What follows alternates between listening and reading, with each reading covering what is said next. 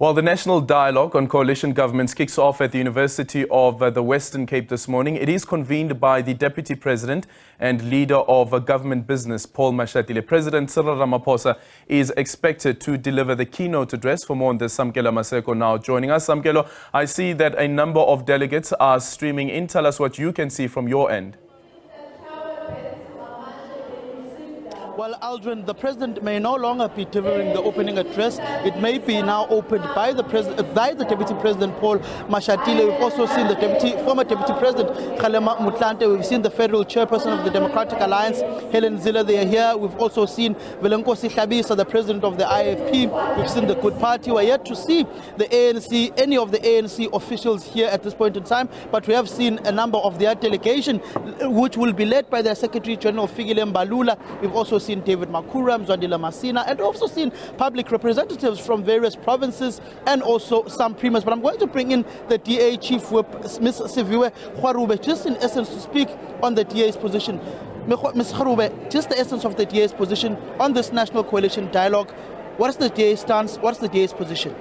Look, our view, Samkele, is that unstable coalition governments are essentially the biggest loser in unstable coalition governments have been the citizens of the country and citizens of cities.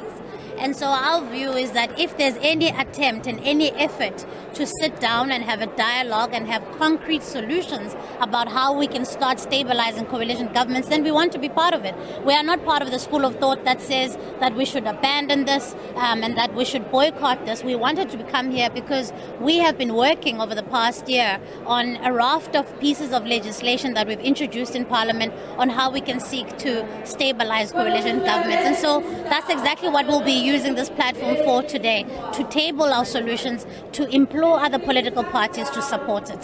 When you look at some of the legislation that is being proposed, the introduction of thresholds, what is the DA stance, particularly knowing that smaller parties like your PAs, like your ATMs, like your Action SAs, they are dictating to bigger parties within these particular coalition arrangements in metros and in local councils? Do you support the introduction of this threshold? Look, when one looks at international best practice, one can see that international thresholds have been used as a stabilization tool. And so our view is that at a local, provincial, and even national level, national thresholds could be really useful way to stabilize coalition governments. It cannot be that the tail wags the dog, as we have seen in the city of Johannesburg, where we have a 1-seat or a 3-seat party leading a coalition in that fashion. And so our view is that electoral thresholds are a stabilization tool, and we look forward to hearing some of the proposals from other political parties. Last question to us before the program starts. The DA stance on the ongoing taxi strike within the city of Cape Town. We've seen the mayor, Gordon Hill-Lewis, coming down like a ton of bricks, saying that the rule of law must be enforced and criminality will not be accepted. What is the DA stance on it? Absolutely. Look, I mean, the saddest thing here is that it is the commuters who are actually bearing the brunt of the strike, and we hope that there can be a deal brokered between the city and Santaco so that it can put an end to the strike. Thank you very much, Ms. Siviwe Gwarube, who is the DA's Chief Whip. The program is about to start now, Elgin. We have to cut this particular broadcast.